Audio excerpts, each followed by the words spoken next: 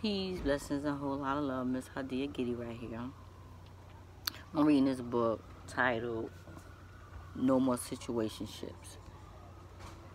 Broken Visions by Horatio Jones. Now, a lot of women be thinking they're in a relationship when it's really a situationship. That's number one.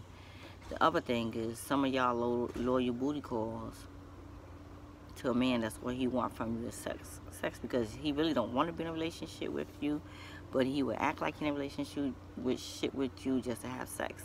And this is something that y'all allow. And the other one, the big one, is a placeholder.